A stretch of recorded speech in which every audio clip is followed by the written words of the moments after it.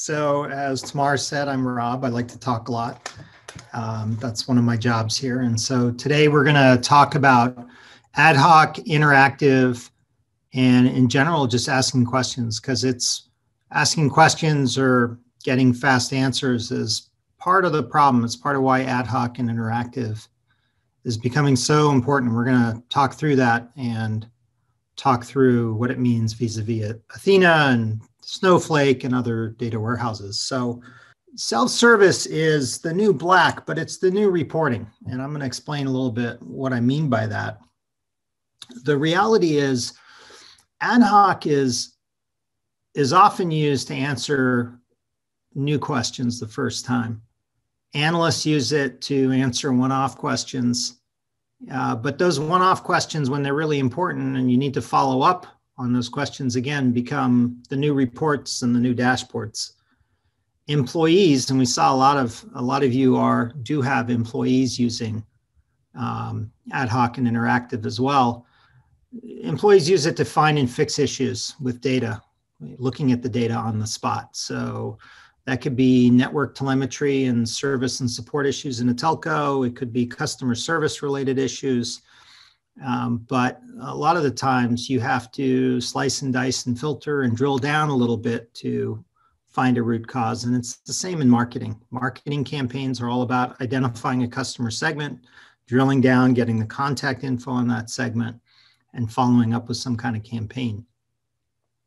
Customers increasingly are asking for more and more self-service and data and more slice and dice. I think what we get out of E-Trade and others in terms of analyzing portfolios is a start. And more we're getting used to those kinds of analytics from other consumer-facing parts of our life. And so more and more you'll see analytics from SaaS offerings that are replacing operational apps to things like advertising analytics for marketing departments, and the list goes on. But regardless of what kind of analytics, the second it becomes one of our customers, the SLA is a second or less. That's what we all expect. We start to abandon websites if they take more than a second for anything that we're doing. And that's important to keep in mind. So because most new questions are answered with some kind of ad hoc, and because we're trying to help more and more people use data for making decisions, self-service has become kind of critical, and self-service ad hoc is starting to become critical. But the two challenges with it, the first one is it takes way too long to do ad hoc a good chunk of the time. And the reason is because often ad hoc either needs some kind of new optimization or some new data.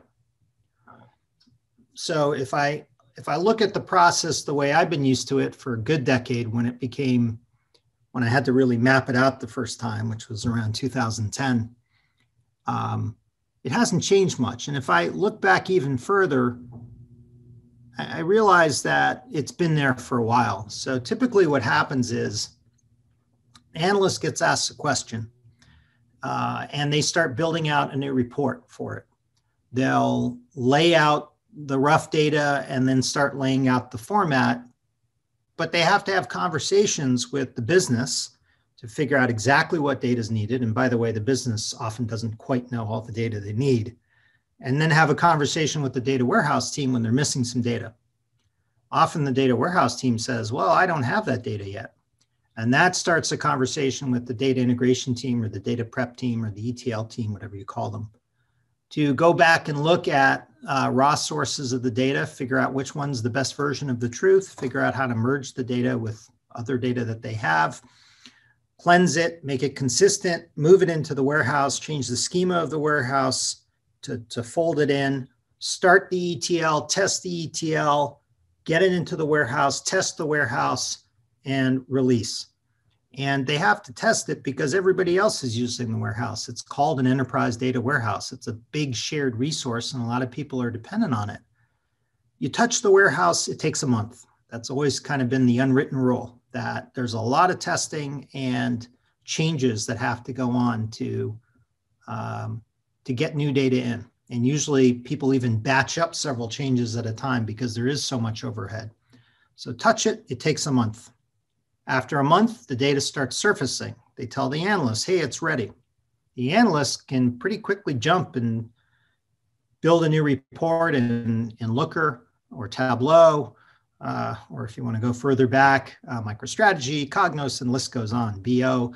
But they build a report, they show it in the business people look at it and go, that's great, but and they realize they either didn't explain the requirements right, or they weren't heard right, or there's just a piece of data missing because now they see something else.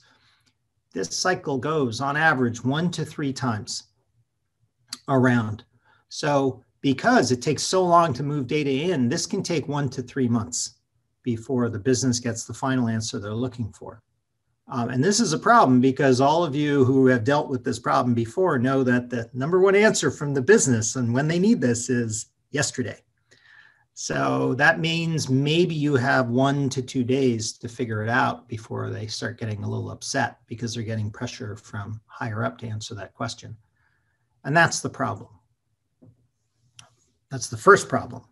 The second problem is that they expect the performance to be interactive, to move as fast as they're thinking, which generally tends to be 1 second. That's one of the presence of the internet, that if it's, and Google and others have measured this, the further out you get to away from a single second or beyond a single second, the higher the attrition starts exploding, and it really goes fast. So the unwritten rule is you've got about 1 second SLA as an expectation. People accept longer because they have to, but 1 second's become the norm. And there are many more mission critical analytics SLAs you'll see out there where they say for the most important ad hoc kinds of analytics, it's a second. And there are going to be issues if it's longer than a second.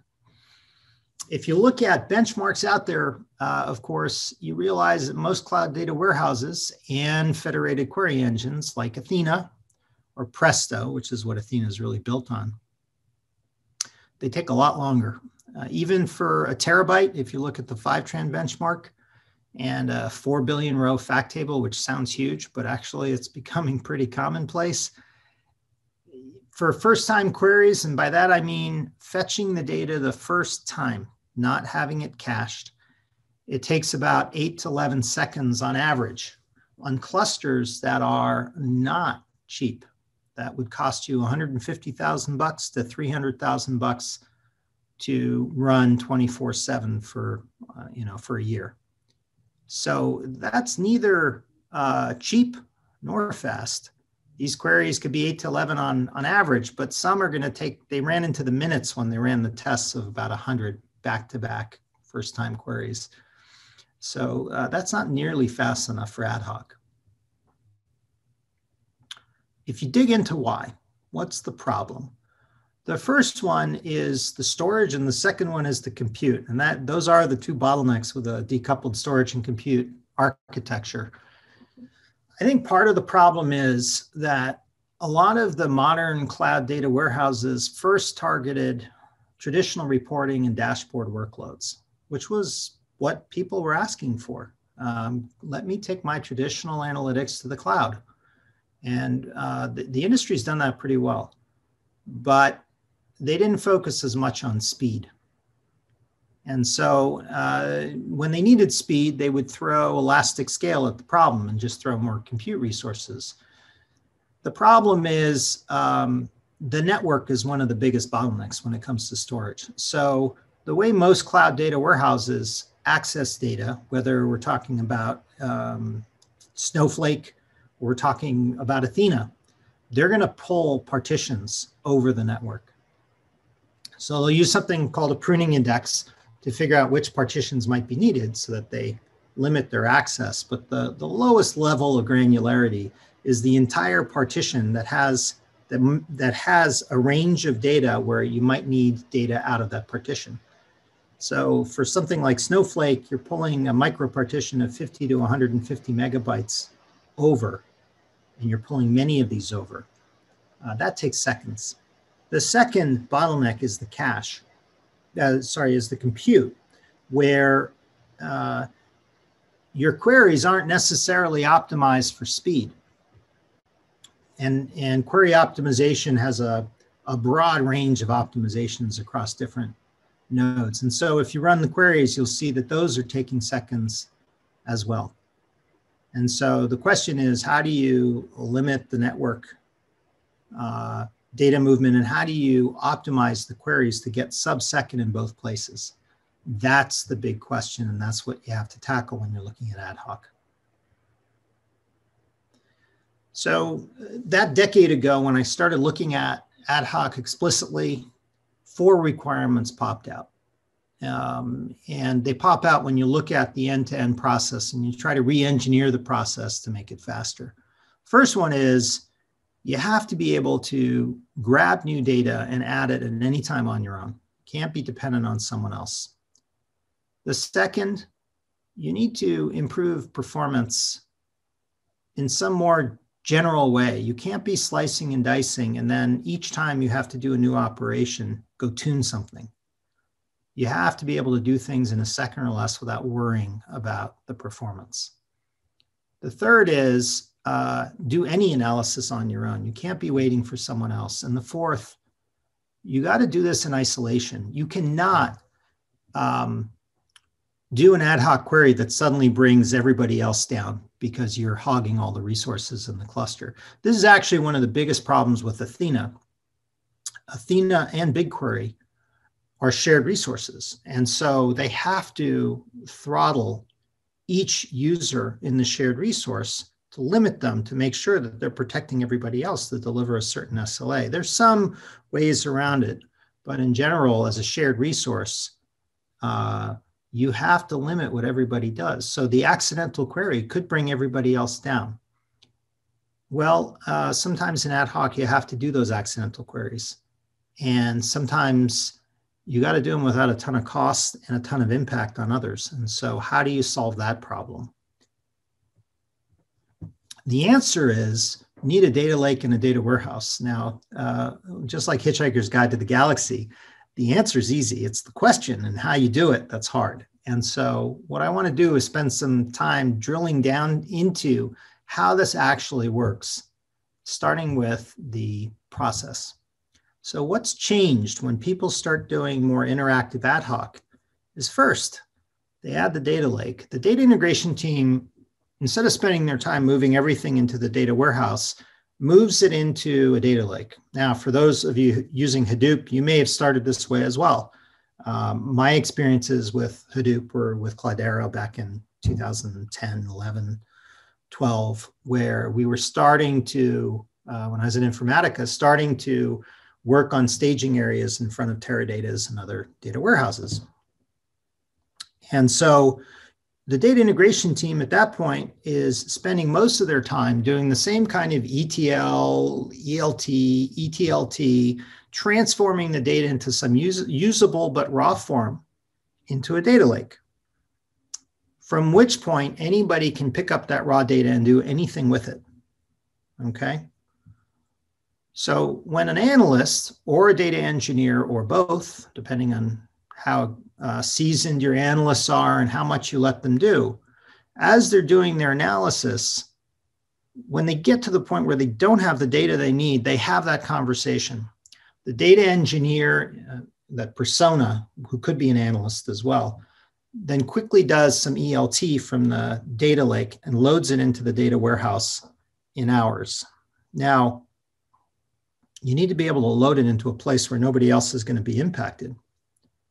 But they load it in, and from that point, someone, the analyst or the same person who acted as the engineer, brings it into the report and formulates, brings it all together, shows it to the business person, and within a day, within 24 hours as an SLA, shows it, gets feedback, and decides, am I going to do this cycle again? Did I miss something? But the point is, the rapid prototyping is now happening on a daily basis, not a monthly basis. They're getting the feedback in a day. That's what ad hoc needs to look like. okay? Independently, you've decoupled what the data integration team is doing, what the data warehousing team is doing to evolve the data warehouse to support all the other needs, the reporting and dashboards and optimizing the data. So they can do their stuff on their own, but this process, which somehow magically happens, allows ad hoc to happen faster. Now, it's hard. So what I want to do is spend the majority of the time explaining how this is actually implemented today with the technologies we have, because since the early days of Hadoop and staging areas, a lot's evolved around data lakes and around data warehouses and how they turn on this kind of self-service and isolation of the work. We could talk about data lakes for hours. I think there are a few things that I just want to point you towards so that you can get a sense of where you might need to look to help avoid some of the biggest mistakes. The first I'd say is your data integration team is going to spend a lot of time moving data into the data lake.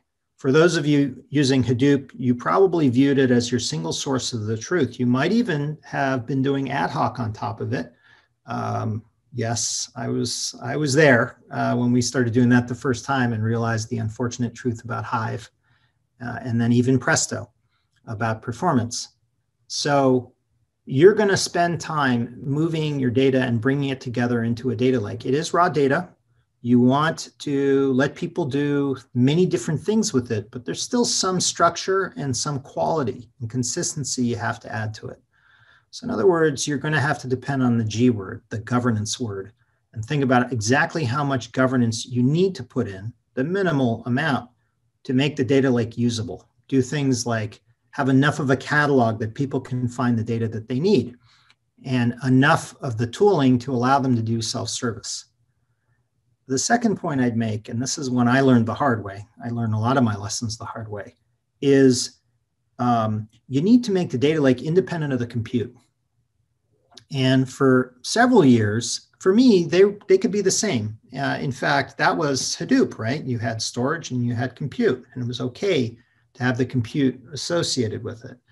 But you need to allow data to be accessed by anything independent of the compute. And so if I go back to James Dixon, who I knew from the late 90s, and James wrote the definition on data lake, he said it's storage. And so I went back to him to clarify and to get this straight in my head precisely for that reason, that no, it has to be just storage with maybe some compute, but the access has to be independent so that you can use the data anywhere. And that's key, because if you implement your data lake in a data warehouse, the compute around the data warehouse is expensive.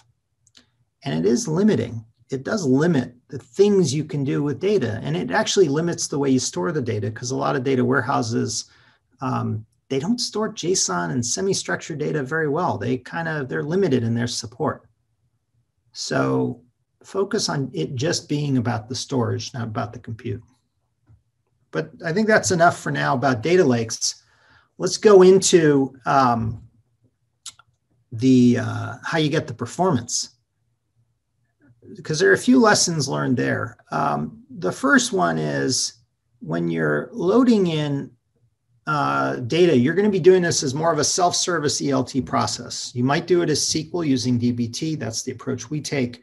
There might be a graphical way of doing it, but it's going to be self-service. And the only time you have to optimize that data for performance is during your ELT, because after that, you really shouldn't have to worry about it. So during that process, whatever indexes and other structures and optimizations you need to do has to happen the same way at the same time in the same way, okay? Once you do that, then what happens is, hopefully, that new data and those new indexes are completely isolated from the existing data and indexes, so that you can bring up a new cluster, a new compute cluster, that can combine the new data and the new indexes completely independently with the old data and indexes, and use it in the new ad hoc way that it needs to use it. without impacting any of the existing workloads that are going on, that are just using the existing storage and indexes on their own without even realizing that this new stuff exists. That's the way to pull it off. Okay, so that's what allows people to do ad hoc on the sources, so you're not impacting the existing workloads, and without requiring the testing that we'd have to do if we were changing the shared schema and the shared indexes. So you need to make these things isolated, both the compute and the storage, as well as the changes, to allow this kind of process to happen. It's going to take a while to explain this, so I'm going to go through and spend the rest of the time here on explaining exactly how this works, and then we'll take some questions. And tomorrow, let me know if questions are coming up. But I think the first thing you should realize is that this requires a decoupled storage and compute architecture, okay? And the reason is you need to be able to bring up new resources that can use the same data, but completely isolate the compute from everybody else. So it's not just about elastic scale on the data side, like what RA3 introduces to Redshift. You actually need the ability to use the same data with any infinite number of different clusters, or introduce new data, combine it with the existing data, and introduce it into this new computing cluster. And the only data warehouses or federated query engines that can do this is when they completely decouple storage from compute, like a Snowflake or a Firebolt, or maybe an Athena or Presto. The second thing you need to realize is you can't rely on denormalization for performance. It doesn't work for two reasons. One, it doesn't work for big data. You can't just join two big fact tables together and load this thing in. In the case of something like Athena, we've had customers where they can't go beyond a 5 billion row table. So when they tried to merge a 40 billion row table with a 6 or an 8 billion row table, they were done. So for big data, it doesn't work, but for isolating changes, it doesn't work either, because you need to be able to take your new data, join it with your old data to protect all the old workloads. Denormalization doesn't do that. You have one changing dimension, which happens a lot actually, or you have to add new columns, everybody gets impacted. And so you need joins both for big data and you need it for isolation as well. So the way this works now is, as you're doing your self-service ELT, you're loading it in with SQL using dbt or whatever you use. In our case, you'd be using dbt or straight SQL, writing your ingestion, loading it in to create new tables, or possibly even adding columns to an existing table, both of which are completely out of band with what existing analytics workloads would be seeing.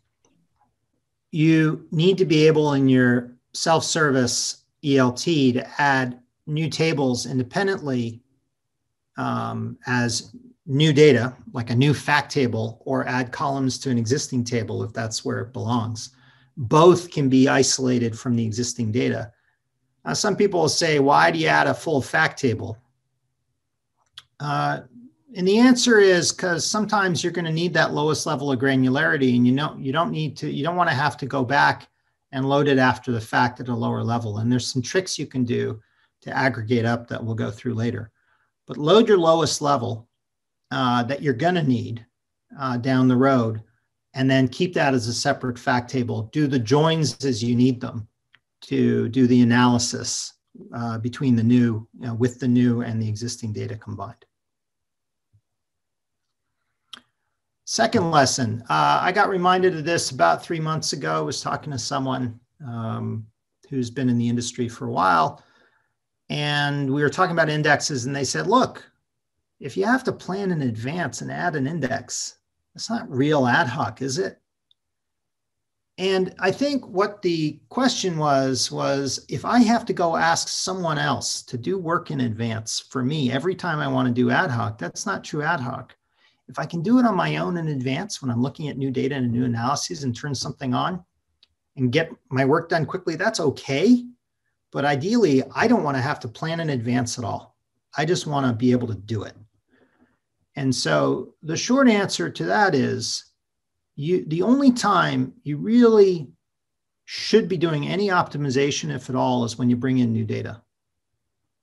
Say what you're going to need to do with the data no matter what during the ELT process. Do it once and leave it alone. And so in the case of Firebolt, the way that works, you declare on each table a primary index. Indexing matters. We realized that pretty early on. We're one of the few that actually turns on any kind of indexing, and we turn it on extensively. So you turn on a primary index for tables so that it gets partitioned and sorted the right way for the analyses that you're going to do. And same thing with additional columns. You can turn on other kinds of indexes as well, and we'll talk about when do you turn on additional indexes that you need as you need them.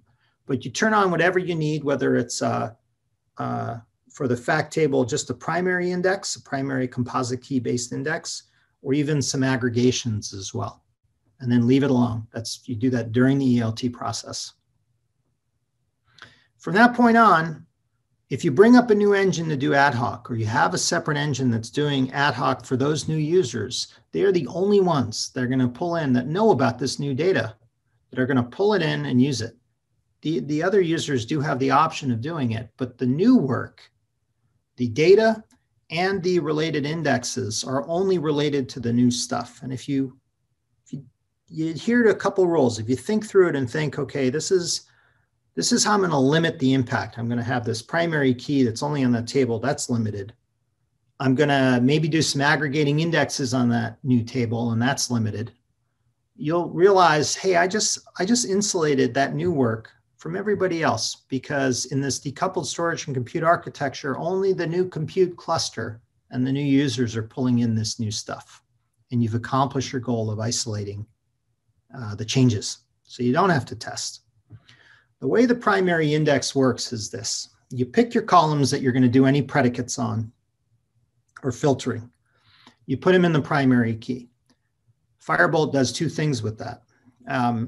During ingestion, it's sorting the data and writing one row or a million rows at a time, and managing the partitions, allowing you to do immediate writes, but then also combining segments and partitions over time under the covers to optimize performance.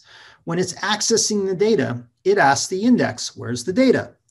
If it wants a range of data, the index says it's right there in those two partitions. It goes to those two segments, partitions. It only pulls the data that it needs. It does not pull the partitions over the network.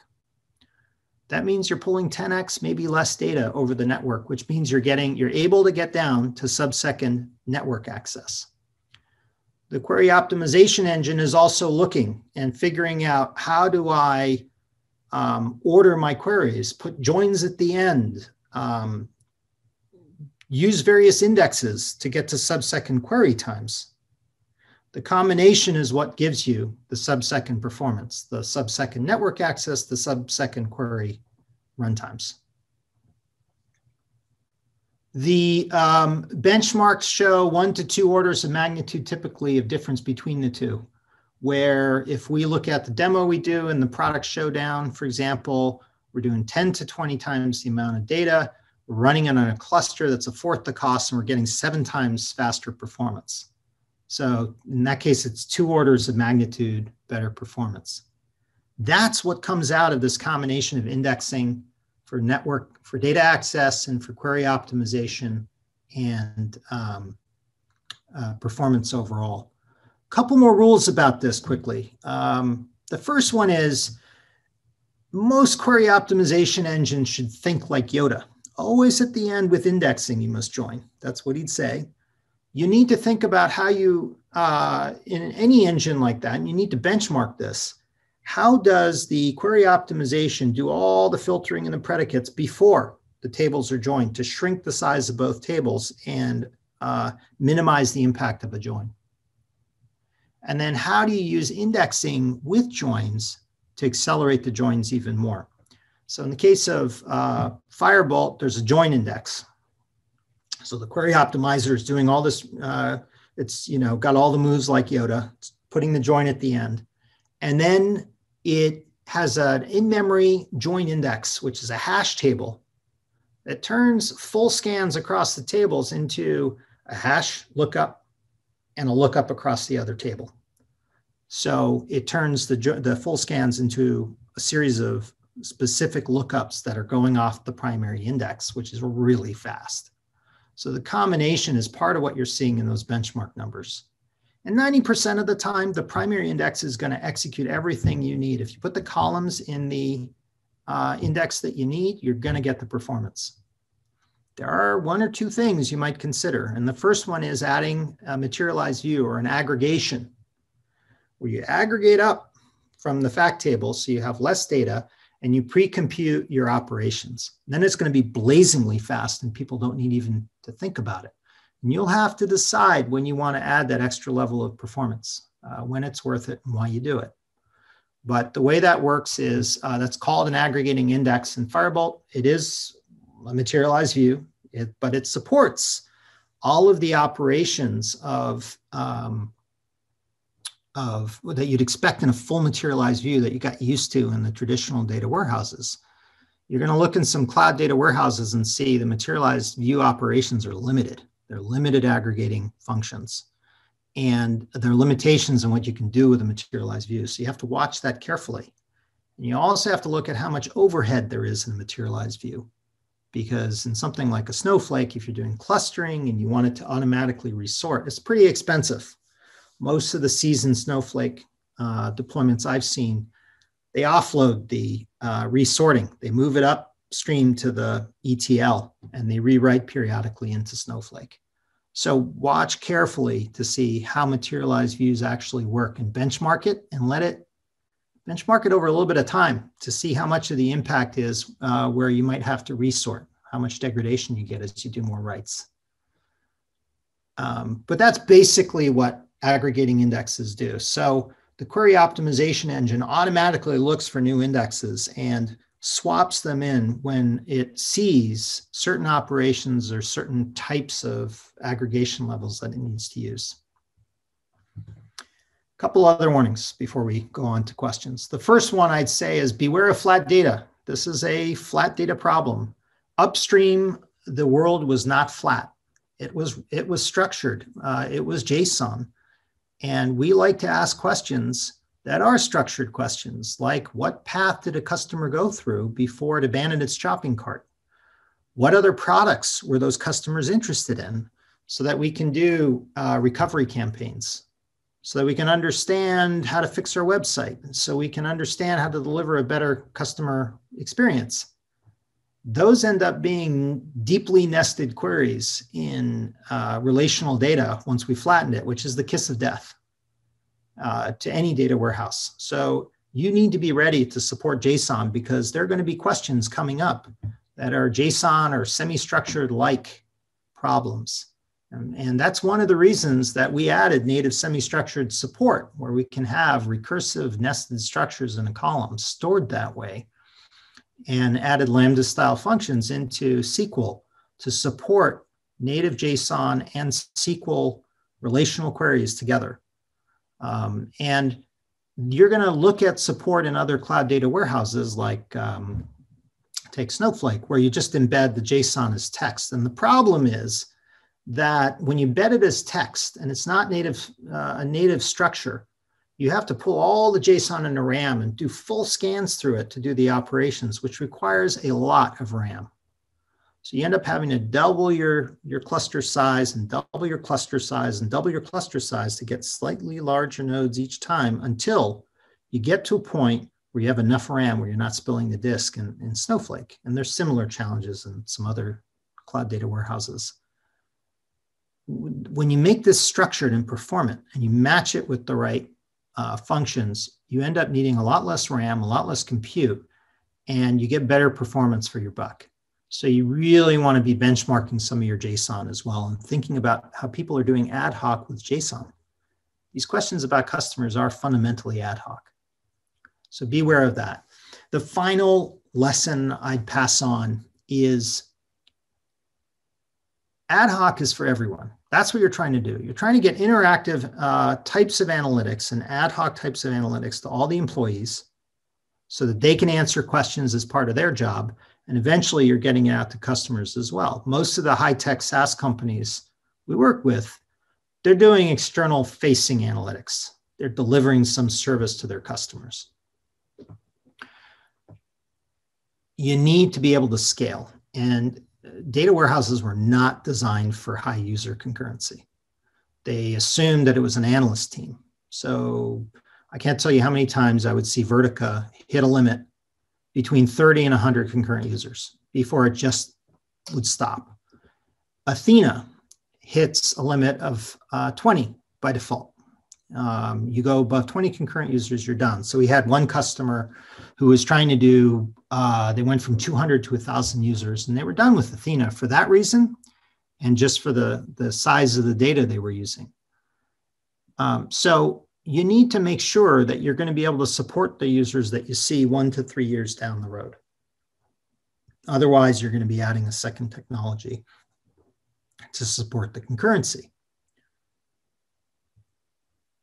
So you're going to see Snowflake and Firebolt and any modern decoupled storage and compute architecture. You're going to see it supporting user concurrency by just scaling out horizontally. And it works pretty well. You're going to look for your number of users. You're going to try to calculate what's that going to take, the size of the warehouses or clusters or engines. How much do I have to scale out? Do I have the right size? Is the workload matching the way I'm scaling out? And what's my eventual cost? Because you're going to want to pick a good price performance for a lot of users. You don't want to be in a situation where this is costing you hundreds of dollars a user to support, and you have to scale up to thousands or tens of thousands of users. That gets too expensive too fast. So you need to benchmark that out as well and understand what you're in for in terms of costs. These are a lot of lessons. There are some lessons learned here around ad hoc. There's some things I didn't even talk about that I'd love to talk about more. But remember, if you remember nothing else, to really get to self-service ad hoc, which is the new reporting, to support this, you're going to need to do your data lake right. Think about it as storage with enough governance and self-service. A data warehouse that can support a self-service approach to getting the data and optimizing it to support ad hoc quickly.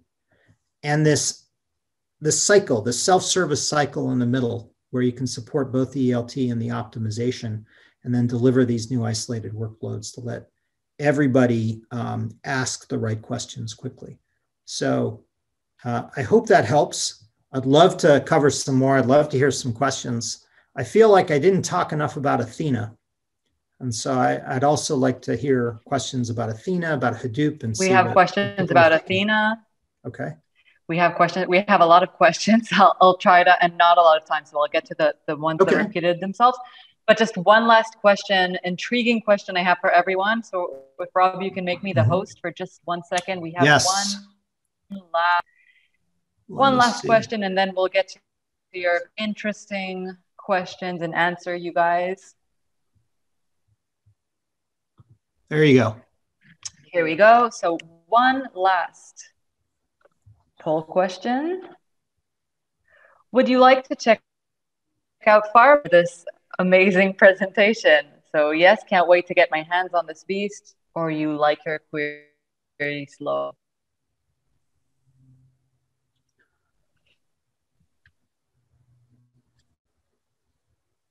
Okay, I see the numbers still going up. Okay, if I'm stopping the poll, but you can contact us anyways. So ending poll. Now, questions. So regarding Athena, yes, we have, why not just use Athena as a federated query engine across whatever sources I need and do ad hoc that way? Yeah, I missed this. So back in the day when I was starting to work on self-service, I actually was working on a federated query engine. The idea was, well, if you can't get at the data because it's not in the data warehouse, and the data integration pipeline's too slow, reach back to the root sources and just query them directly. The problem with a federated query engine is that and it was the right approach back then, okay? Because you didn't have the raw data together. There was no such thing as a data lake. Problem with a federated query engine is it's not optimized with all of the raw data that is the storage. And no matter how much caching you do, if you haven't hit that data before, you have to fetch it over the network. And the second you have to fetch that much data over the network, you are done. So when it comes to big data, you're going to be waiting way too long. If you know the raw data you might be interested in, and you can spend the time bringing it together, if the data integration team can bring it together into a single source called a data lake, then you kind of know, you give people a self-service way of bringing in the data. In other words, if you can build a pipeline into a data warehouse and let people move it in on their own, you're going to get the performance. But if you have to do a federated query over the network with an Athena where the storage is not optimized with the compute, so you have to fetch entire partitions, you're kind of done when it comes to performance. You can go search the first time for the data that way and profile it. But when you're actually doing ad hoc, you need the data together and you need it optimized with the compute. So that's the biggest issue with Athena. There's another question here that we're getting a lot. How is this different from Snowflake? We have a lot of technical questions, but these are the ones that are really repeating themselves, like competitor questions. Snowflake is different in that first, the data access is by micropartition, so 50 to 150 megabytes at a time. It's not pulling the data, only the data that it needs, and that's way too slow. That brings you into seconds pretty easily because you can move a gigabyte a second fully loaded on most networks. We're talking terabytes. You can't do that. Second is the query optimization, which you can really only see in the benchmarks, but I think you should think of it this way. A primary index that only pulls the data it needs, and indexes matter, is going to be so much faster than pulling partitions and doing full scans, even if you cache the partitions in SSD, than just pulling that data range from SSD. And that's where part of the 10x improvement in performance comes. The other one is materialized views in Snowflake are pretty expensive, especially in sorting. The materialized views in Firebolt use exactly the same mechanism for data access, which is pulling just the data range, not partitions, which in materialized views in Snowflake, you're still pulling partitions. And again, they have the indexing and they have more aggregation counts, like distinct count, more aggregation functions than what Snowflake has, because Snowflake hasn't actually turned on all the aggregating functions that you'd expect. So you need to evaluate what the cost is of sorting in a materialized view, the actual performance of the materialized view, and the functions you need. I think when you compare those, you're going to see the aggregating indexes are much better as well. The final thing is if you're doing trickle feed or incremental writes, you're going to see a big difference because Snowflake is predominantly batch or micro batch. It's a minute or longer. I think those are the biggest differences. You'll see a big difference in cost. Cost is a problem. It's usually not why people change. Yeah, someone here also mentioned, you said Snowflake doesn't support native JSON, but as far as I understand, we have the variant column. Yep. But I guess that's a whole... Yep. So Snowflake has something called a variant column where you can ingest JSON, for example, put it into the variant column as text. And as it's ingesting, it's building up the metadata so it knows how to compute the JSON. And when you need the JSON, let's say you have a 1,000,000 row table and 1K JSON in each field, you pull a full gigabyte of 1,000,000 1K bits of JSON into RAM. So your node has to have an extra gigabyte available to do, and that's without the overhead, the header and other stuff you might need for managing the JSON. But let's say it's a gigabyte. You have to pull that all into RAM in a single node that's doing that join or the querying and process it. And it's doing full scans through all this text to parse through the JSON, more like a DOM model of JSON, and figure out what to do with the JSON. In the case of Firebolt, we store it as a nested array structure. It's not text. We walk it like an array, like pointers, going through it as we're doing our Lambda style functions inside SQL. So we're not loading everything into RAM. We can do much smaller nodes with less RAM and less CPU as a result. That's where we get our performance on our JSON side. We call that a big node problem in Snowflake. And we get into several conversations where people are having to create these huge clusters, choose an extra large or larger just for their JSON compute, because they needed to grow the cluster size to get just a large enough node in that cluster where they could load in their JSON without spilling over to SSD or disk. And that's the big difference, is the variant column is just text, and that causes issues when you scale. Okay, let's take another question. Does Firebolt support SQL? Firebolt supports 100% ANSI SQL with one exception. You also have the Lambda style array functions in there. So it's full DDL and full DML. Okay, I'm going to take another question. Like, we're running out of time, but I see that people are still on. So let's take another question. Why load a fact table to the lowest level of resolution? Yes, that's a good one. I've struggled with this one. Why not just aggregate to the level that you think you need at the moment, and then deal with it down the road, because it's expensive. If you're not doing denormalized tables, if you're doing fact tables, a lot of the analysis you're doing is at some point you do some ad hoc, you analyze revenues by region, by product, by customer. So all aggregating operations, but at some point you need to drill down to the details to do some kind of recovery campaign, or go check inventory, do a recall. That drill down is actually down to the fact table. So if you load the fact table, but then for your faster operations and your counts, if you build an aggregating index on top, you get the best of both worlds. You get the super fast distinct count operations, revenue calculations that you need with much smaller space, because it's at a higher aggregating level.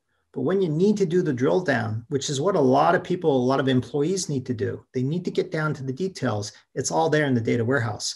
So you've done some slicing and dicing, you've gotten the result set you need, and now you do your drill down query. And it's with a primary index on that fact table, it's super fast. You get down to the result set you need, and then the employees walk away with that. So they have everything they need in the data warehouse to do their combination of ad hoc, root cause, get the result they need, and move on. And it's actually why one reason you need the fact table, the lowest level. The other one is there are some rocket scientist kinds of analysts who want to get down to the next level because they're looking to solve a new problem. And if it's any kind of shared resource and other people have become dependent on that fact table, changing the granularity after the fact, that takes a month. Now you've gotten into a cycle where you have to iterate and test everything. My recommendation is pick a lower level of granularity you think most people are going to need, and just load that in, because you know what? S3 is cheap, and modern cloud data warehouses are usually not charging you for the S3. So load it in there and let people use it. Okay, let's do one last question, just because there's a lot and I want to answer as many people as possible. But we're going to answer the rest of you personally. One last question. When should I use a primary index versus an aggregating or join index? And that will be the last one for today. Great. So I think of it this way. If I'm analyzing a table and I know I'm going to use some columns as predicates, and I haven't created this huge denormalized wide table, I've got 5 to 10 different kinds of columns I'm going to use a lot, throw them in the primary. The performance off of that, you're not going to need another index generally, 80 to 90% of the time. If you're going to do operators different aggregating functions, you can add an aggregating index to it, and the query optimization engine will decide when to use the aggregating index. If you need something else, the aggregating index can actually be used to make a second copy of the fact table. It has its own primary index. Just add different columns to that different aggregating index, and you've got your second copy basically being maintained. You don't need that often, but the option is there.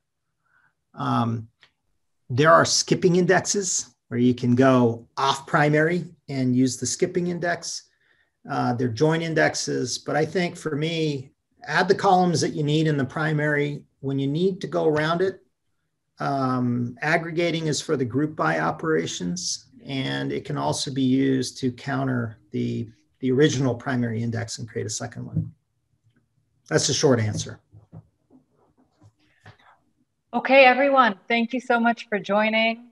Follow us on LinkedIn to keep up with our next webinars and more content being launched. Our next webinar is going to be a performance showdown between all of the different vendors, so you don't want to miss it. So follow us for all the dates, all the upcoming content. Thank you, Rob.